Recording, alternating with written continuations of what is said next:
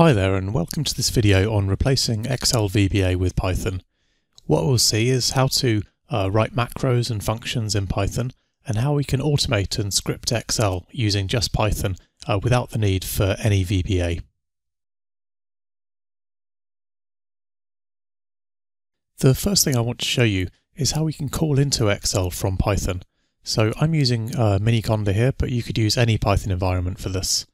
I need to activate my Conda environment first, and that's a Python 3.9 and what we need to do is install this PyWin32 package. This is an open source package, you may have it already, but once we've got that installed, we can start a Python prompt, and then from win32com.client, I'm going to import this dispatch class. Now, this dispatch class is going to give us our sort of entry point into Excel, if you like. What I'm going to do now is say Excel equals dispatch an Excel application. What this is going to do is get the Excel application com object, which we'll see what we can do with in a minute. So if I do that, you can see here I've now got this Microsoft Excel 16 com object, and we'll go into a bit more detail into what that is in a second. But for now, just notice that I can do things like this. So if I say range A1, so this cell here, and I could just say set a value on this. What we can see is the range in Excel has updated with the value that I've set here. Similarly, if I put something in here, and then back in Python, if I said Excel range B2, then I can get the value. And what we'll see is how actually through this Excel application object, we can access everything we need in order to automate Excel. Now, if you've done some VBA programming before in Excel, you more than likely will have come across this application object. Now, the object that you're using in VBA is actually exactly the same as the application object in Python. Both from VBA and Python, we're actually accessing the same underlying object model. So that means that absolutely everything we could have done previously in VBA in Excel, we can also do in Python. I just want to demonstrate this by recording an Excel macro and then translating that into the equivalent Python code. I'll start by going to the Developer tab and record macro. It doesn't matter what it's called. And just here I'll select a few cells, change the color, and then stop the macro. Now if I go into the VBA editor, we'll see that we've now got this macro which is selecting a range, and then it's getting this selection interior property and setting these additional properties on that interior object. Now to do the same in Python, the first thing we will notice is that these constants here, if we try and access those in Python, we won't get them. But if we use the same win32com package, we can get these constants. So what I need to do is say from win32com.client import constants. And now if I try constants Excel solid, oops, I've got a typo there. There we go. So now all of these constants exist in this constants namespace in Python. There's a few differences between the Python language and VBA. We'll cover a few in this video, but the first one I want to point out is that when we call a method in VBA, we can just do it like this. So here what we're doing is getting a range and then calling the select method. Now in Python, methods always have parentheses, so we'll see that in a second. I'll start by getting the range object in Python. I'll choose a different one just so it's clear what we're doing. So I'll go from A7 to C11.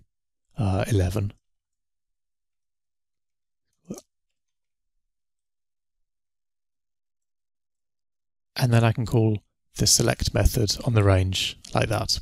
Again, remembering that we need the parentheses in Python. Now we need to get this selection interior object. So if we do, let's call it I, excel.selection.interior. That's now got this same interior object that we were using here in this with clause, and now we can start setting some properties on it. So if I say I.pattern equals, and now we need to use that constants module. So constant solid, and again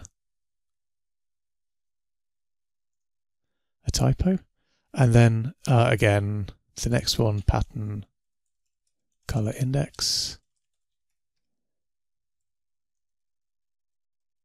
Excel automatic, and then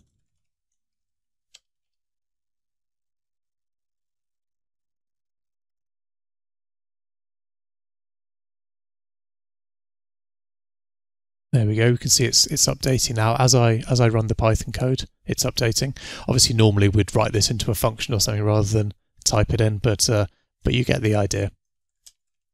I think these probably are already set, but yeah. So there we go.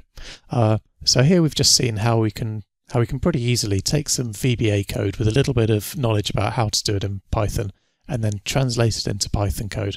So we can build up Python functions to basically do anything that we would previously have done in VBA. For the next part of this video, I want to look at how we can take Python and bring it inside of Excel. So rather than, like here, we've got it running as a separate process where Python's running separately from Excel, but we're talking to Excel via this API. I'm going to show you how we can embed Python into the Excel process itself, and that will let us do some more interesting things like actually write macros like this VBA macro that we can then call from buttons, or functions that we can call from the worksheet and things like that. All the stuff that we're used to doing in VBA, but showing how we can do it in Python. To get Python into Excel, we'll use the PyXLL add-in, or PyXLL. If you're not familiar with this add-in already, then go to the website pyxl.com, pyxll.com, and have a look here. You can find out about all the various different features of Pixel. There's also in the documentation you can find some details about how to install the Pixel add-in, as well as the download page where you can download it. Okay, so back in Excel now, with the Pixel add-in loaded, I've got this new Pixel tab here. This is actually entirely configurable, so we could change this to be whatever we wanted, if you had different things you wanted to do. But one thing I've got here is I've installed the separate package, the Pixel Jupyter package, and what that does is gives me this button here, and when I click that, it brings up a Jupyter notebook. So with Pixel, often you'll write Python modules that live outside of Excel, and you configure the add-in to load those modules when the Pixel add-in starts. But for demoing or for playing around with, using a Jupyter notebook is quite convenient, so that's what I'm going to do now. I'll create a new notebook, and we'll see how we did what we did just previously in the Python prompt, but now inside of Excel, and what extra that gives us. Now, a slight difference here is rather than using the Win32com package directly, what I'm going to do here is say from Pixel import XL app. Now this XL app function will get us the same Excel application that we saw a second ago, but the only difference is that it guarantees that it will be the one that we're running Python in. So whereas before, if you had Excel running as multiple instances, then doing it using the Win32com dispatch class, that would just pick any of those instances, whereas using XL app, it gets the right one.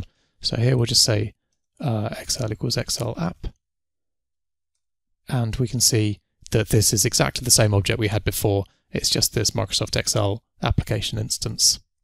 So we can do the same sort of things we were doing a second ago, say range A1, whatever we want here, exactly as we saw before. I want to kind of recreate what you saw in the very initial part of this video now. So I had a string which was something like, I can't remember exactly, Python in Excel, no, something like that.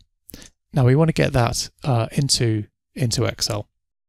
We could obviously do that just as we saw using Excel range A1. But I want to do it so that it appears down this way like this. So what I'll do is, first of all, say words equals, I'll split this by space. And then I'll also get this column, and we'll iterate over the words and set each word in each cell. So for that, we'll do column XXL. Get the first column here. One difference between Python and VBA is the indexing. In VBA, it's more common to index from 1, whereas in Python, we always index from 0. But actually, these XL objects are indexed from 1, so this col will give us the first column. And then what we'll do is use a quick for loop, so I'll use ironword. If you've not seen this enumerate thing in Python, this is really useful. It basically, rather than just iterating over each word, it gives us an index as well. So what we'll do now is get the cells collection from this column, oops, and index into that, remembering that these XL objects are indexed from 1, not from 0, and then set the value of that to our word. Now remember, if you're ever not sure what the methods or properties are on these objects, then you can look in the VBA editor or look at the VBA object model, because they're exactly the same in Python. You can also find all the docs on the Microsoft documentation website. So if we run this now, then yeah, now we get these words written out into this column as we wanted. So far this is not much different from what we were doing earlier, where we were just running Python outside of Excel. But by running it inside of Excel, we do get some important differences. So I want to show you that now. If we take all of this code and refactor it into a function, let's just call it PyTest. I'm just going to copy and paste everything that we had here. So we'll get the XL app, get this, split the text into these words, and then do this loop here. So now, rather than do that line by line, I can just call PyTest, and we can check it does exactly the same as before. But now what we can do is, again, from this pixel package, we can import this XL macro decorator. And if we apply this decorator like this, so we just use this @ symbol is the Python syntax for applying a decorator, and we use this XL macro decorator. The difference now is that this is now an XL macro in the same way that we could have created a macro or sub function in VBA. So if I go into the developer thing and insert a button, and I'll assign this macro to the PyTest macro that we just created. Now when I click this button, our Python code runs, and this gets written out here. We can go and change this macro.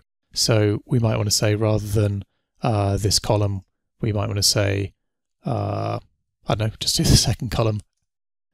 And now click this button, and it's changed, so it appears here.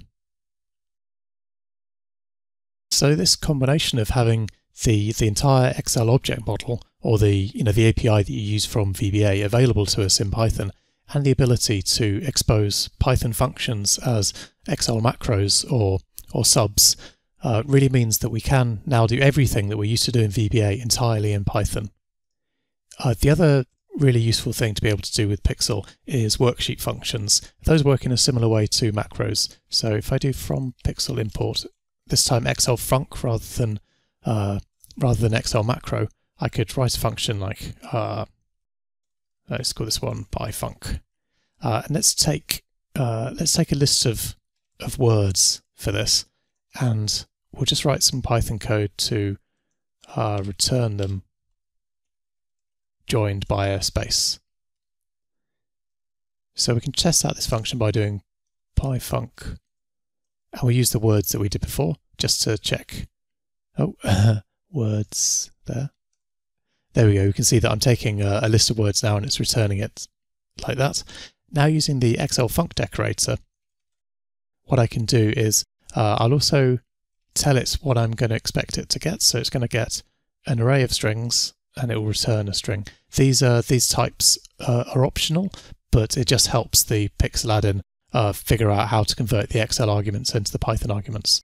So when I do that, I've now got a Python function called pyfunc available to me in XL, which I can run like this. So here's my Python function, pass it in these, and it runs the Python code and returns that string there. Now, there are many other features of Pixel, but I hope this gives you an idea of what's possible, and it also shows how pretty much everything we can do in VBA we can do in Python. There's actually a lot more we can do using Pixel than you can do or easily do in VBA. Like we can create real-time data functions to stream live data in. We can access the entire Python ecosystem, so we can use things like NumPy and Pandas and TensorFlow and PyTorch and all those things, which means we can do a lot more easily than we can do in VBA. We could also do things like create these custom panels, do UI stuff.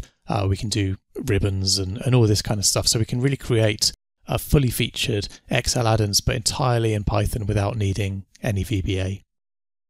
So final couple of things I wanted to point out were back on the Pixel website.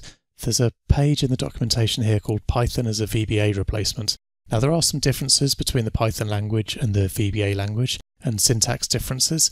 Now this document here just goes through a few of the common ones that tend to trip people up. So if you're transitioning from VBA to Python, then this is a useful page to know about. Another one is if you go to Learn Python, so that's pixel.com/learn-python, and you go to that page, you'll find some resources here that'll help you as you start to learn Python. In particular, the VBA to Python cheat sheet is quite useful. It's got a few commonly used Python sort of snippets, so it's a nice one to have handy. And then this ebook here is a free ebook for VBA developers who are starting to learn Python. So both of those are highly recommended. And then some other links here as well for some other resources. If you have any questions at all about how you can use Python as a complete replacement to VBA in Excel, then please get in touch and let us know how we can help.